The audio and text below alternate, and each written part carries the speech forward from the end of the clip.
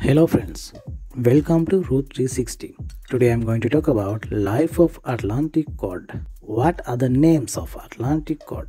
As the species that defined Canada's fishing industries more than 500 years ago, the Atlantic cod has gone by many other names including codfish, scrot, northern cod, whack or gook. What do Atlantic cod look like? Cod are greenish-brown to grey on their sides and back, with a lighter underside. They have a light line that runs along their side, called the lateral line. They have an obvious barbel or whisker-like projections from their chin, giving them a catfish-like appearance. Where do Atlantic cod live? In the Northeast Atlantic, cod range from Greenland to Cape Hatteras, North Carolina in US water. Cod is most common on Georgia's bank and in the western Gulf of Maine. What do Atlantic cod eat? Small Atlantic cod eat shrimps and other small crustaceans, while adults eat many types of shellfish as well as herrings, mackerels, capelin, and young haddock. Pollock and larger cod are some of the species that prey on young Atlantic cod. How to find their life partner?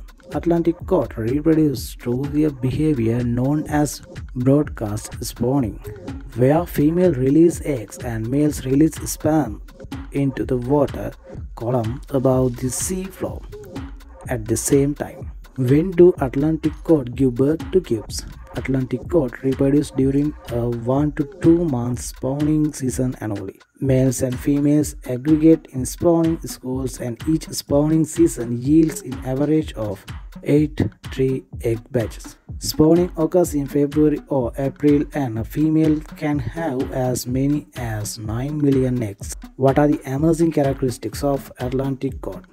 Can change color depending what depth at. Can go from gray-green color to reddish-brown. You can just call the chameleon of the sea. What predators do Atlantic cod have? Seals are the main predators of Atlantic cod. How we protect them? Monitor all New England ground fish strips. Stop fishing of cod, both commercially and recreationally. Create refuges to protect important habitat. Require modified fishing gear to reduce the cod bycatch. Make sure that recreational fisheries are not killing cod. Hello friends, kindly subscribe my YouTube channel.